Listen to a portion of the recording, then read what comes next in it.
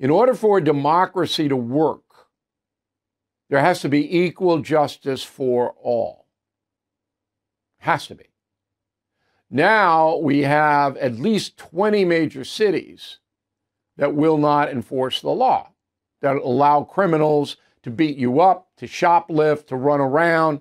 No matter what they do, they're not given bail. The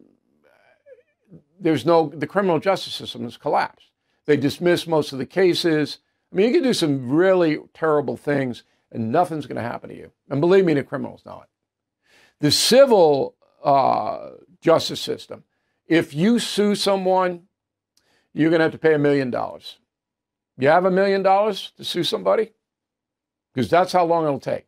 3-4 years, they'll get around to it. When they get around to it, it's impossible.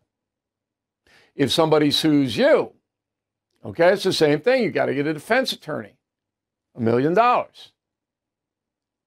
Can't operate that way. So that's what's driving, hey, we don't have a functioning democracy anymore. And I'll add to that a lot of people feel the election was rigged. All right? Why do they feel that way? Because they want to feel that way. Can't make that blanket statement with the evidence available thus far. There was fraud, Zuckerbucks, absolutely. We have been very aggressive covering that. Thank you for watching the No Spin News. To watch the full episode anytime on BillO'Reilly.com, please sign up to become a premium or concierge member. Visit BillO'Reilly.com to sign up and start watching today.